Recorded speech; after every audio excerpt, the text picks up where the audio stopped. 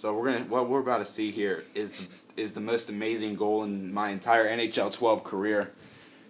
So this is Ben Lovejoy at the point. Let's just say the puck got passed back. He whiffed the shot.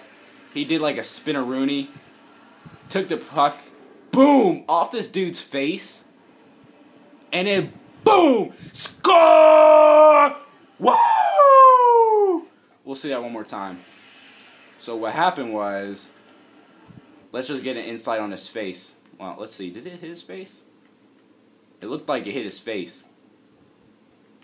We'll find out here. Let's see. Oh, it looks like it bounced off his helmet glass. So yeah, it hit his face. And then Chris Kunitz hit it and slapped that thing into goal. Score! Woo! And I'm winning 12-6 right now. So thank you for seeing this.